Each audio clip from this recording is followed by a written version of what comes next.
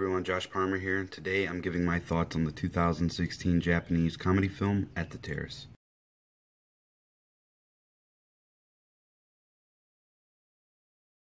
At the Terrace is written and directed by Kenji Yamauchi and stars a bunch of people that I don't know, but I will be getting into that later because there's quite a few characters here.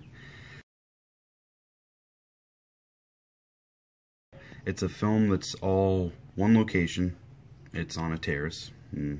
Basically a big fancy walkout porch on a house, and there's a party going on for I think like a company meeting, and yeah, there's a woman who comes out with a drink, and then a man comes out, and the man's kind of like, you know, into her and wanting to be flirtatious, and he kind of sighs aloud, and another woman comes out from the other side of the house, and she catches what's going on.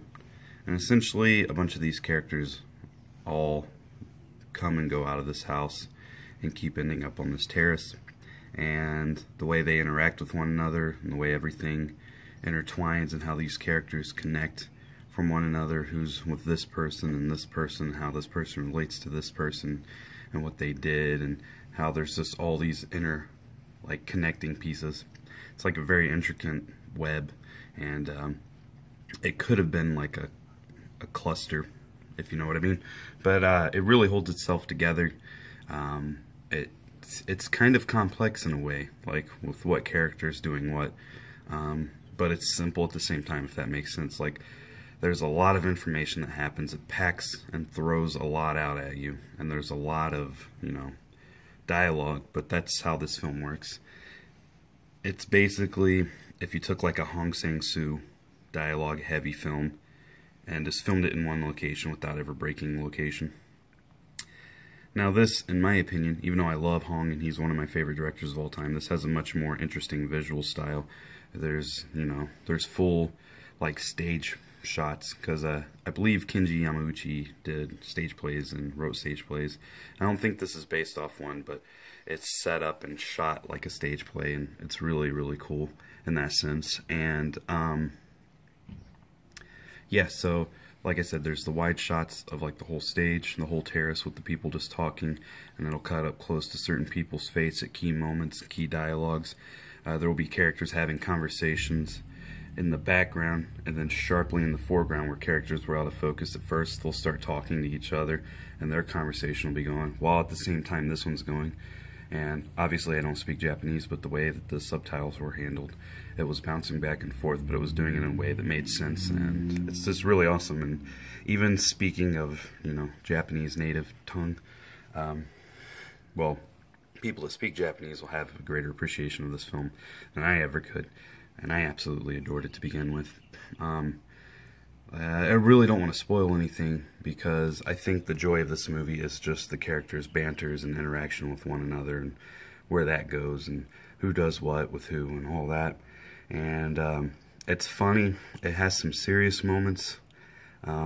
It's weird though, because there's not a character I like or dislike more than the other. They're all interesting. They all equally pissed me off, but that's just human nature, and I laughed at all of them, and I liked all of them, and I was intrigued by all of them. The two women in the film have really great performances as well. I don't think anybody's really standout. They all do what they're supposed to, and their performances are just absolutely natural. But it's the dialogue and the script and the direction mixed with those performances that the director gets out of them. It makes this movie practically perfect. There's not really anything to nitpick that comes to mind. I don't think it's quite a masterpiece, but it's so close. I really, really, really dug this film, and I think it's one that people need to see. Sadly, I don't know how much more play it's gonna get outside of Japan, but it's something I'd love to see an indie like label pick up and distribute and give a chance on, because it's films like this that go unseen, and that's a shame. So At the Terrace is an absolutely great film. I still have yet to make my top 10 list, but it's going to go on there if I go with 2016. And if I'm going for the 2017 part, because I don't think it's been released like in actual theaters in Japan yet, then it's most certainly close to the top for this year for me personally. So anyway, thanks for watching. This is my first review in a long time, so yeah, I'm probably rusty. But anyway, thanks. Subscribe if you'd like. Let me know if you've seen At the Terrace. I know not a lot of people have, but yeah, I'll see you next time.